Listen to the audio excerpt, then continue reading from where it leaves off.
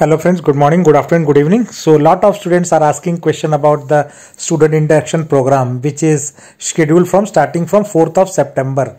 So I'm going to give an example from last year's induction program, and this is from RV College of Engineering.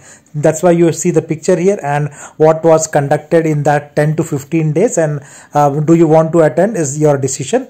But this is the date which was there in November to December last year, since admission process was late. So I'm going to show all the things which were done, and similar things will be done in all the colleges in Karnataka under the student induction program, or it's also called orientation program. So if you see the day one, right, it was like talking to the students, right, new students, and then leadership lectures were there mostly, and some performances were there, right. And similarly, on the second day, on 22nd of November last year, they talked about different guest speakers around ethics, environmental details, and how anything about engineers, how they are impacting the society, and there were cultural activities. So there were cultural programs, and these type of cultural programs actually give, and performances give you a lot of opportunity to meet other students who are also new. So this was conducted in the day 2. Now, if you see in the day 3, again, motivational speakers were there, all big, companies, alumni of, RV College, for example, they motivated students to become an engineer.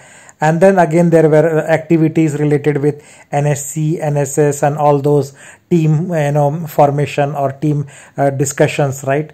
And then you see on 24th of November, 4th day, there was entrepreneurship, right? So a lot of alumni from RV College would have come and talked about different points. And again, there were some activities and innovation club activities which were, given throughout the day. And you get all your, breaks in between, right, this program. So this was the 4th day last year of the student induction program. Then you see in the day 5, they had full day available with life balancing skills, right? So mostly a lot of lectures plus some activities with the different type of students coming from different branches, and all those things will be there. Day 6, there was a visit to Art of Living, Kanakpura Road, which is Sri Ravi Shankar ashram. So, and there were innovation club activities. So 100% it would have been a fun day, and a lot of interaction with different new students which join in different branches and all. So that was the day 6. Day 7 and day 8, you can see that was called the campus tour, right? So they will show you all the facilities in the colleges and different labs and other things, and about the different innovation clubs which exist in the campus. So those were the harmony in session 2 and harmony in family. 2 days where there's day 7 and day 8. And similar campus tour, innovation club exhibition, all those things continued in day 9 also, which is harmony in society.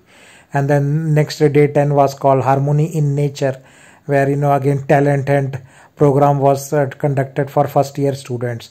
So that was exciting events which happened. And then day 11 was the village visit, right? So that was also one of the part of the activity, which is a group activity which may happen to different places. So college to college it may vary little bit, but most of the activities will be similar. You will have lunch breaks and evening snacks, teas, and also cultural programs and the events going throughout the day.